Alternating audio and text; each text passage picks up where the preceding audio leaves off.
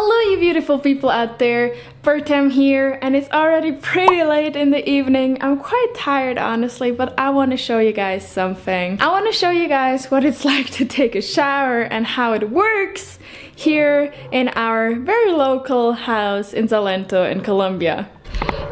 As you can see, I am in the back of our house right now, and this is the gas burner. So this is where you get the temperatures, and every time I want to take a shower, I gotta turn the gas on here. So there's one big water pipe going in here, the gas coming in here, and that together, as soon as we open the shower, it'll heat up and go through here into the house. Back to the shower. Well, I turned the gas and the heater on outside, but that's not it. If you want to shower and you actually want hot water, I'm gonna explain that to you because that's still a process.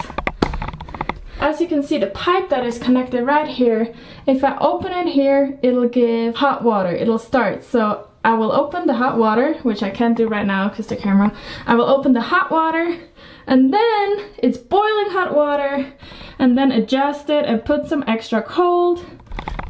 But honestly, the issue is that at some point it'll just turn cold, ice cold, very randomly. It just turns cold, so you have to turn the whole shower off again, wait for a minute, and then turn it on again. And you hear how the boiler outside heats it up again, the flame starts, and then you have another hot water for a while until it turns cold again. I have not figured out yet how to keep it warm as long as I want it to be warm. And that's it for tonight. I'm gonna hop into the shower now and go sleep.